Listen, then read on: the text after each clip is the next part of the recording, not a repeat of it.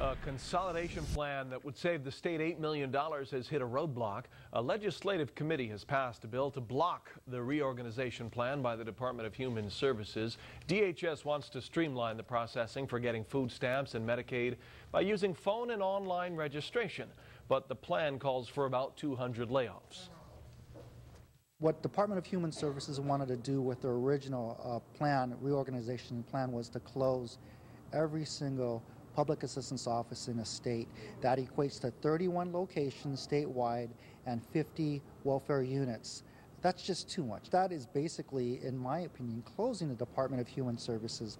The bill under consideration would allow a consolidation plan after public hearings and opportunities for unions to file grievances. The bill moves on to the full floors on Wednesday. Lawmakers also advanced a bill that would increase the per-barrel oil tax from 5 cents to $1.05. The hike would raise an extra $22 million a year. A local environmental group says the tax translates to about a 2% or 2-cent increase in gas, as well as a small hike in electricity rates. And smokers would pay 1 cent more per cigarette starting in July under an agreement reached by Hawaii lawmakers today. The new hike would raise an estimated $10 million a year. The possibility of President